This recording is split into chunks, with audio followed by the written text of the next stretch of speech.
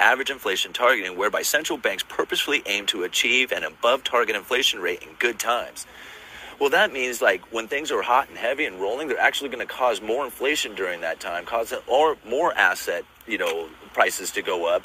That way, during the recessions and the assets prices start to fall, they'll actually fall down to where they should have been.